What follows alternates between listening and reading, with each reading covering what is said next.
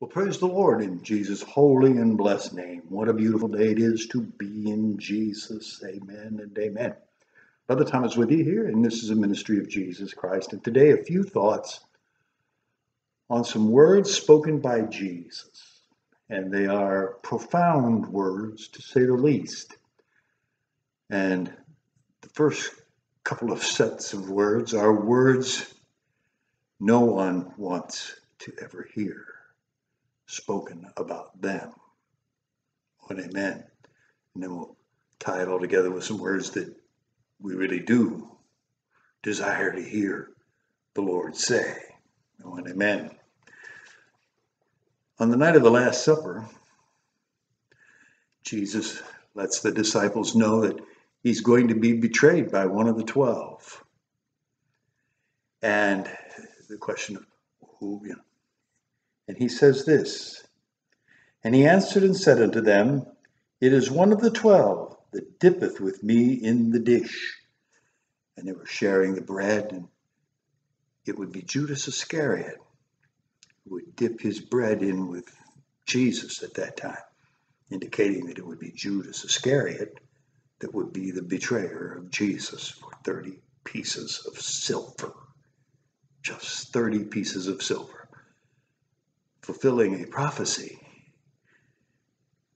But he did it anyway. But Jesus says this of him, the Son of Man indeed goeth, as it is written of him. Jesus does have to go to the cross and be crucified, die, and be buried and raised from the dead. That has to be. That's the covenant. That's the price for our salvation, for the forgiveness of our sin, the shed blood of Jesus Christ. Oh, and amen. His death upon the cross, the only price that can be paid for our sin. There is no other. There's no other way. So Jesus must go to the cross and die. But he says this, but woe to that man by whom the Son of Man is betrayed. And he says that when there's an exclamation point at the end of that sentence.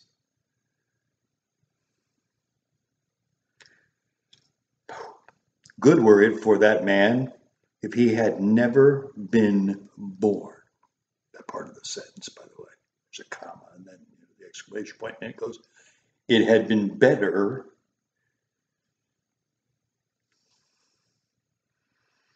if that man had never been born.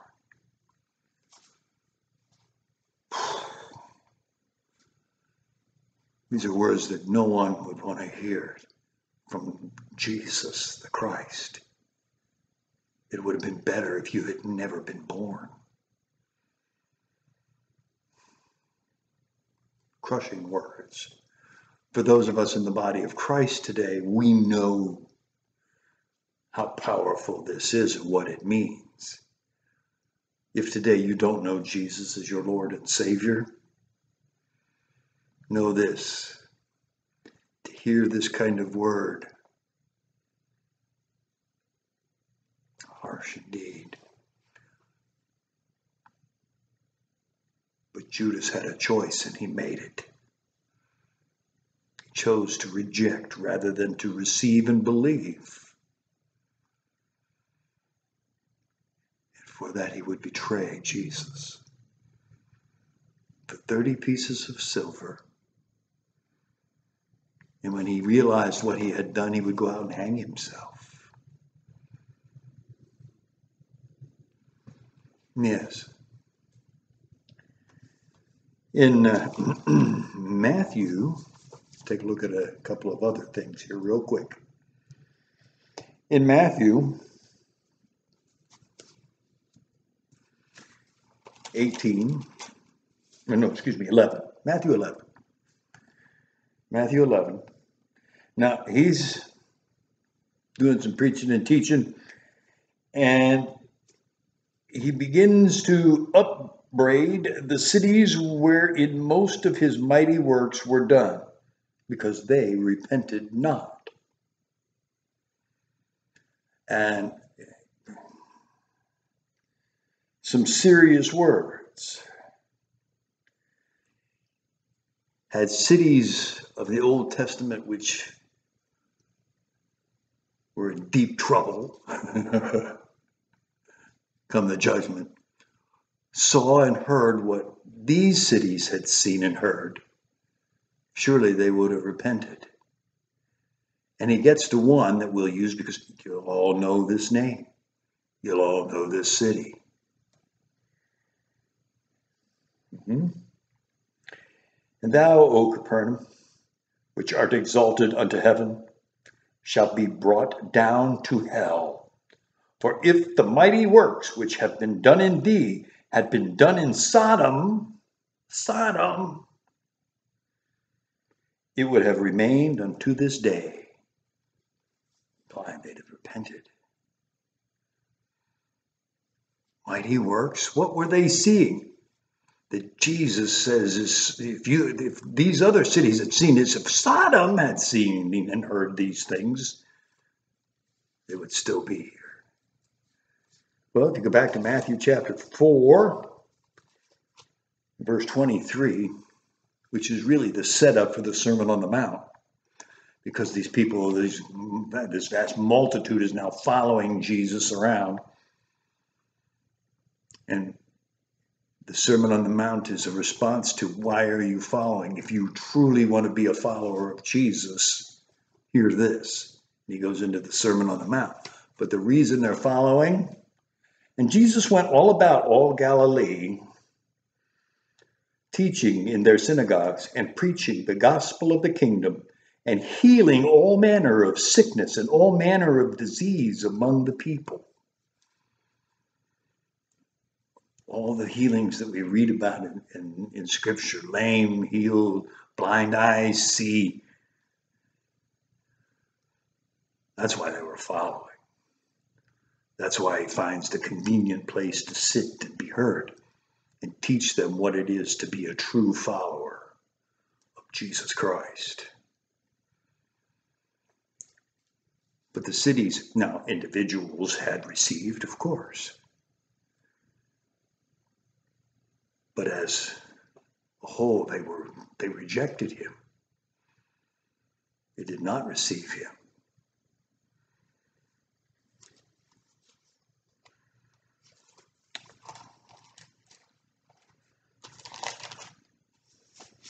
They would have still been. And at that time, Jesus answered and said, I thank thee, O Father, Lord of heaven and earth, because thou hast hid these things from the wise and prudent, and hast revealed them unto babes. Even so, Father, for so it seemed good in thy sight. All things are delivered unto me of my Father, and no man knoweth the Son, but the Father. Neither knoweth any man the Father, save the Son, and he to whomsoever the Son will reveal him. Our hope of knowing the Father, our hope of being saved is in Jesus. For it is Jesus who reveals to us the Father. You can't know the Father if he hasn't been revealed to you by the Son, Jesus Christ. You can claim to know him, think you know him, learn about him, all those things. But until he's revealed to you by the Son, you do not know him.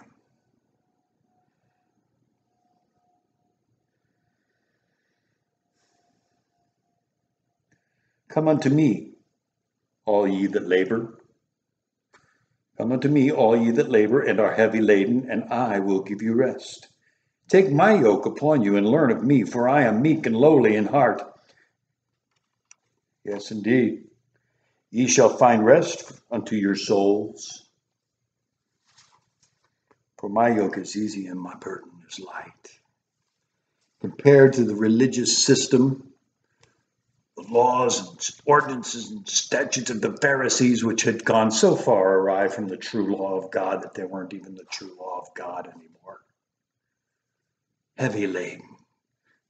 They laid the burdens of these things upon the people. Listen, Come to me.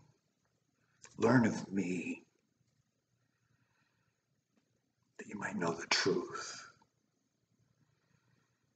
And know this, my burden is light in comparison to the heavy laden bricks of the pile on you by the world and by religious systems and religious leaders, for they know me not. Come to me. Come to Jesus and know the truth, that we might hear the words we do desire to hear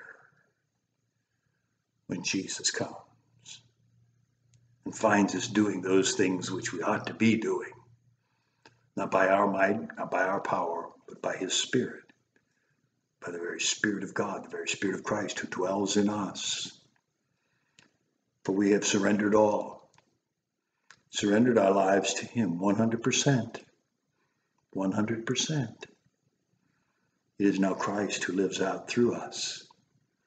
He is the one who does them all. Yes, we benefit from them. We'll even be rewarded at the judgment seat of Christ for having done them, when it was actually he himself, his Spirit, doing it through us. Yes, sold out. Believing in what? That Jesus is the Christ, the Son of the living God. That he came, bled, died, was buried, and raised the third day. Jesus is alive. And because he lives, we may live also. And why he did all that is because all have sinned and come short of the glory of God. All. And all in this case does mean all. All have sinned and come short of the glory of God and are in need of a Savior, need of being justified. And we are justified freely by his grace through faith in Jesus Christ, not of works. There are also two other groups that people talked about in this. In one group, when I was sick, you visited me. When I was in prison, you visited me. When I was naked, you clothed me. I was hungry, you fed me. Another group. But Lord, when did we see you hungry and thirsty and naked and did not come unto thee? Because you did it not unto the least of these. You did it not unto me. To those who had done it. Amen. To those who had not, he's going to say, depart from me, for I never knew you. The religious ones, the ones who have shaped God into their own image of a God, not the true God, much like the Pharisees had done with their ordinances and regulations and making them self-important and special and see what we do, see what I've done. False religious beliefs and legalism and all the other things that burden, that are heavy burdens. Not the true. They haven't truly given their lives to Christ. They're believing in some other way when there is no other way. It's 100% Jesus. Saved by him, for he is the way, the truth, and the life, and no man can come to the Father but by Jesus. Truth, and it's glorious and beautiful, and it is the only way to hear the words we truly desire to hear. Well done, thou good and faithful servant. Well done, thou good and faithful servant. Why? Because we've trusted him, surrendered all.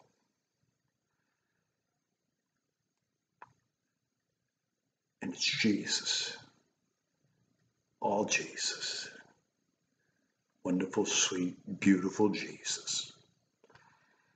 So today, know for sure, is it Jesus? Truly. Do you know that it's not by works? There's no amount of good deeds or works or things that you can do that will save you. Only Jesus. You can't buy it. You can build hospitals and put his name on them.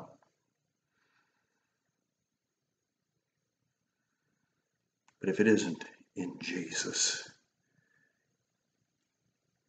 it's not going to buy you into heaven. You can't buy your way in. You can't steal it. It's not something that you can sneak and steal for yourself, and when you get there, go, see? No. Can't borrow it. Sorry, I can't loan you my salvation so you can get into heaven. Doesn't work like that. It's all Jesus. Always Jesus. Always his truth, his way. And in that we have life. We hear the beautiful words of, well done, thou good and faithful servant. Why? Because we have trusted in Jesus 100%, for 100%. And all in Jesus' name, to the glory of God our Father, and by the power and might of his Spirit that dwells in us, the very Spirit that worketh in us. And unto him be glory, through Jesus Christ our Lord, both now and forever. Oh, and amen. Beautiful truth. His glory in the church now, by Christ Jesus. Yes, indeed. In Jesus' name. Amen. Amen. Better know where you're going and how to get there. And it's all Jesus. Amen.